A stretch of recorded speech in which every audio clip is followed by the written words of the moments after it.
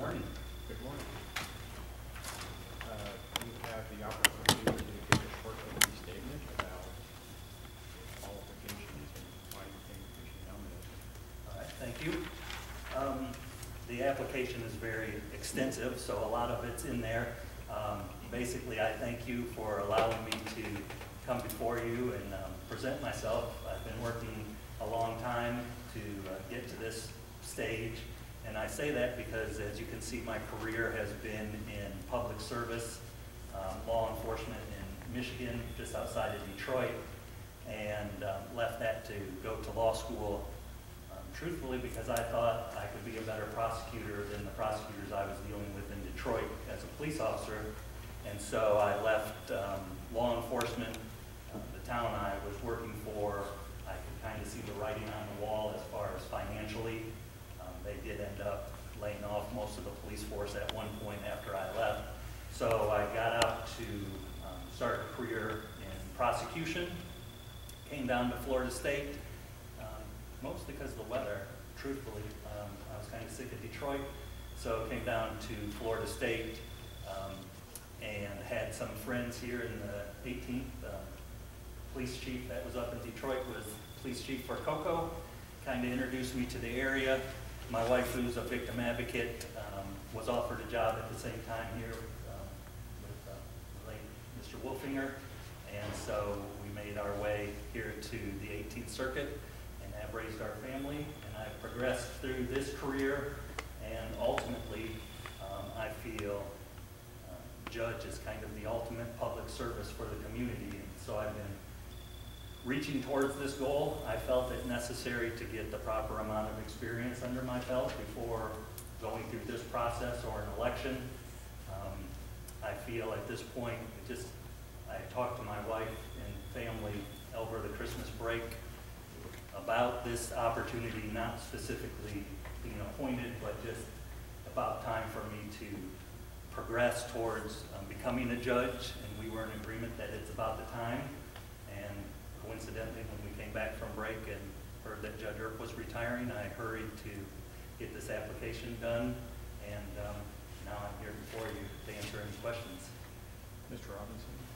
Good morning, Mr. Peacock. Hi. First thing I want to ask you is, how do you think that your experience as a law enforcement officer will contribute or make you a better judge? Well, I really think it all boils down to stress. Being a police officer is very stressful sometimes, but it's usually during those times that you have to make quick decisions. I feel that my experience, as you can see, I progressed very rapidly through the police department. I spent 3 years on patrol. Part of that was in our federal housing unit. The city of Inkster was pretty much 50% federal housing. Best job I had in law enforcement, truthfully. I was able to work with the DEFY program that I mentioned in my application, Drug Education for Youth, where we were trying to develop better relationships with children that were in the federal housing unit. Because I'm sure, as you know, sometimes those relationships between the citizens in that community and the law enforcement aren't that good. So we would take the children to camps in the summer, provide them breakfast when they may not have some. And so after that, I became a detective, then a sergeant, and I left as commander, which was third in charge of the police department. And throughout that is tough decisions on short notice, and becoming informed with the information that you need to make that decision, and I was able to do that, and really that's been kind of the theme of my whole career. Thank you. Next question I'd like to ask you is, for a period of time you were also the training attorney. You trained at the state attorney's office new misdemeanor attorneys. What are some of the virtues or aspects, or whatever it is, that you try to instill into those attorneys, the young attorneys? Well, and of course, you came through that program, and you would know my constraints that I had at the time as that training attorney. There was a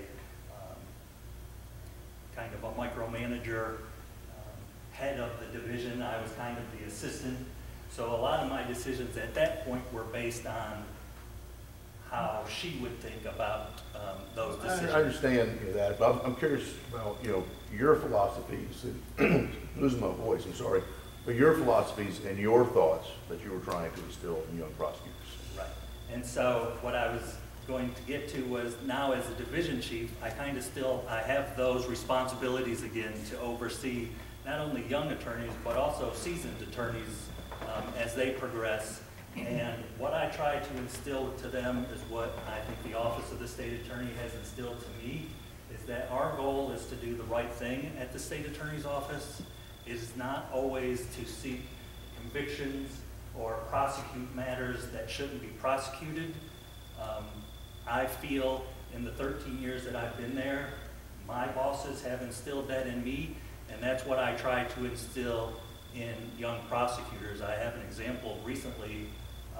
We were in court. I have a brand new attorney that just came up from misdemeanor, and she was attempting to plead out a case in court, and maybe she could have gotten a plea to a felony, but when we looked at the case, I told her, how would you prove that?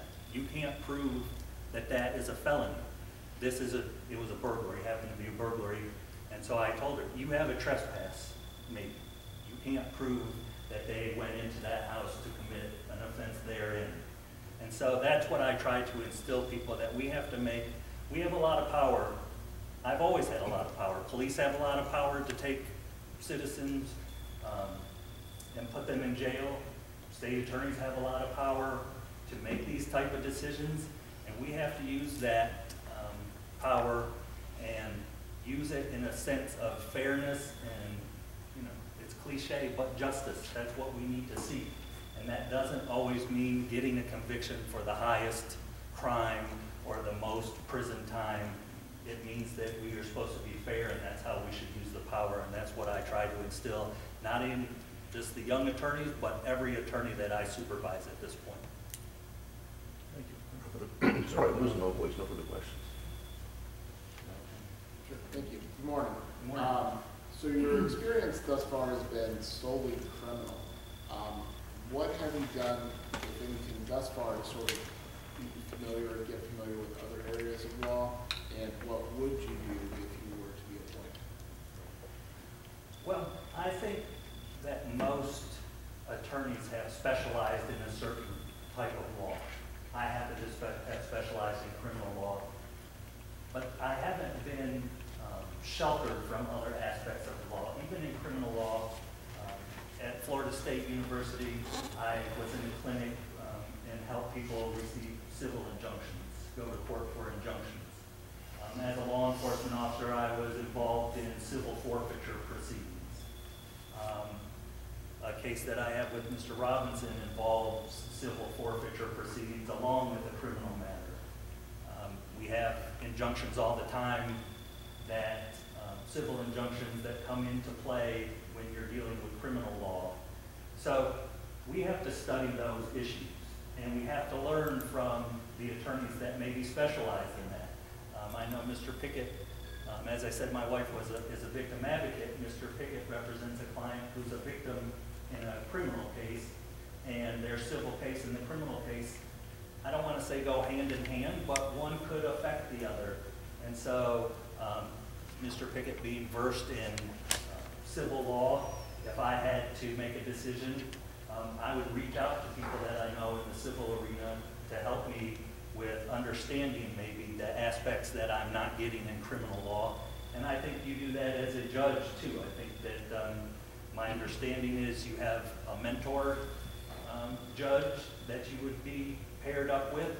And if I had a question, if I was placed on a family docket or a civil docket, then I would reach out to that mentor. And of course, a civil docket is going to be harder for me than a criminal docket. I mean, it's not, I'm not hiding that fact. But as attorneys, we're trained to study the law, and I believe that that's something that I would have to do. I'd have to work extra hard, which I'm dedicated to do that. I've shown that I put in the time to progress in my career, and that's just another thing I would have to do for that type of docket. Good morning. Good morning. Guess what? I'm from Detroit. I know. I saw that. And, Ford Motor Company. I commend you for your service with the city of Inkster, because I know that's a very difficult time, extremely violent, and back during the time, I know there was a lot of corruption in the city. Mr. Peacock, though, you think you could be fair to the other side? I know I could. You could. I've watched your career, and I know you're not an overzealous prosecutor, but I'm just asking for the other commissioners to hear. No, I appreciate the opportunity to address that because I know that that's probably in my case, it's a misconception that I feel that I do that every day. I have to be fair to the other side. As I said, with the power to decide to charge someone or to go forward with a case makes me have to listen to the other side. I feel like I have a good relationship with all the assistant public defenders that I've dealt with and private counsel, because there's always two sides to a story. I've seen that on the road in Inkster, Michigan, and I've seen it as a division chief, that's something as a prosecutor you have to do, because everybody in the courtroom is seeking justice, and I think that everybody should be able to do the other person's job. I feel that I should be able to represent a defendant. I feel that I should be able to be a judge, because we all have different roles. I take my role as a prosecutor very serious, and part of that role is listening and determining, and eventually, sometimes the cases work out where you have to go to trial because you can't agree. But I don't think that I push things to trial unfairly, and I think that I would be fair on the bench as far as sentencing, rulings, because that's a different job, and that would be my role at that time. Thank you very much. Thank you, sir. And Mr. Peacock, we appreciate the completeness of your answers, but we are going to keep this on time, so if you could be a little shorter. Okay. I think all the commissioners would get to ask questions. All right. I'm sorry. Ms. Nevin. Good morning. Morning. What type of temperament do you think is the most important for a judge to have? Well, I think a lot of what I've seen in the courtroom has to do with decorum. And the decorum in the courtroom is going to be set by the judge. So I believe that a temperament, you have to be civil, you have to be able to listen, but you also have to take the chance if someone is getting heated or the argument's getting heated, you have to be able to take charge. And I think that's an aspect that maybe Mr. Robinson was referring, that maybe my police work would be helpful to that, because there's times where things were getting out of control and you have to take charge. So I believe that's what a judge has to do. Mr. Barrett. I commend you on all the service you did in Detroit and here as a police officer and now as a prosecutor. It sounds like you're a wonderful prosecutor. You have a great mindset, you're seeking justice, not being overzealous. And so I'm confident the community gets a lot of benefit from being in that position. And so my question is, why do you think the community is better served with you as a judge rather than in the very important position that you're in right now? Because I think that the community expects judges to be at a certain level in their career. I think that they believe that judges are at the top of the legal profession. And that's why I've waited to get to this process, because I felt personally that I needed to get there. You need the time, you need the trial experience, you need to be able to study the law. So I think that the community will be served, because I think I will meet those expectations now based on my career and based on where we're at, and I think that's how the community will be served. Thank you. Mr. Bickle. Hello. Hi. So I'm familiar with you, having been a former colleague, and obviously bring a lot of experience. And you referenced earlier having to make difficult decisions, both as a police officer and a prosecutor. And the 9 of us are going to have to make very difficult decisions amongst some very qualified applicants. So we have 16 applicants this time, 2 of whom are from the Office of State Attorney, you and Kathy Spider. And I know you know her and are friends with her. How would you differentiate yourself from her as we're considering applicants with similar backgrounds? I was scared of this question because you don't want to get put, I've watched the videos of other applicants. So Kathy Spiker's a great attorney. Like you said, we've been friends. I feel that I bring a little more confidence to my decisions than maybe Kathy. And I believe that although our titles as division chief are similar, I believe that my rise through the state attorney's office was a little quicker. And I'm in a division chief's position where there's multiple attorneys that I'm responsible for to supervise along with support staff. And I feel that the state attorney, Mr. Archer, has put me in that position because he's recognized that I have the skill set and the mentality in order to lead the new attorneys or the attorneys in my division and prosecute the way that he believes that we should prosecute at the state attorney's office. Thank you. Ms. Galvin? I'm just going to piggyback on that question. How long have you been a division chief, and what, did I get the title right? Yes, ma'am. Okay, Tennessee Bureau Chief. Division chief, and what types of responsibilities? You mentioned here that you're in the, that you handle all of the homicides. Can you just explain a little bit about your responsibilities? Right. So I've been a division chief now going on 2 years, 1 full year and going into my 2nd year.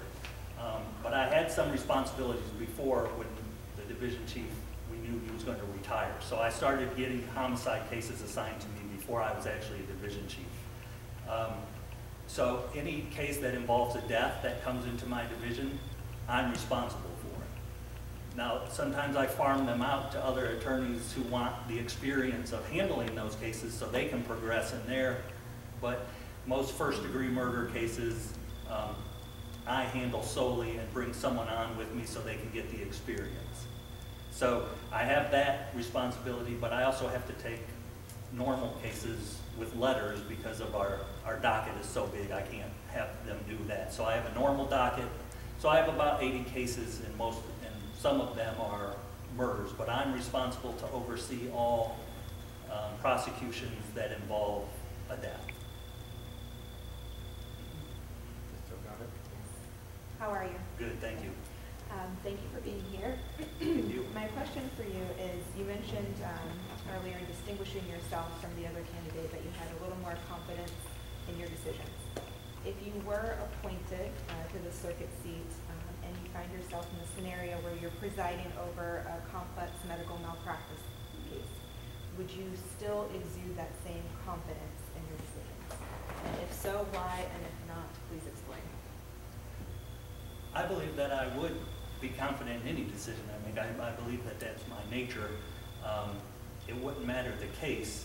As a judge, there's 2 parties presenting to you, and then there's case law that you follow, and so if I wasn't confident on the spot, then I would take the break to research it myself. I feel that I'm good at researching. I do it regularly for the criminal bench or for the criminal prosecution side. So I don't have any hesitation that I would be as confident in those decisions no matter what docket I was on. And if I wasn't confident at the time, I would make myself confident before actually making a ruling. And in follow-up to that, I know it's been touched upon, but briefly, with your background being primarily in the criminal sector, outside of talking to other attorneys that are seasoned in areas that you're not, what other resources would you utilize to educate yourself in those areas of civil practice? I'm not familiar with judges in the CLE programs, but I would hope that if they didn't have it, I would be able to take CLE programs. And now they do a lot online, so you know, that would be part of the research aspect or the learning part. I have, most of my CLEs now are in criminal law, just the nature of the job, but I know that they're out there, and when people have left our office, practicing mostly criminal, but then they go out to other areas, that's how you have to learn through that, through the textbooks, and that's what I would do in order to gain that knowledge and move forward.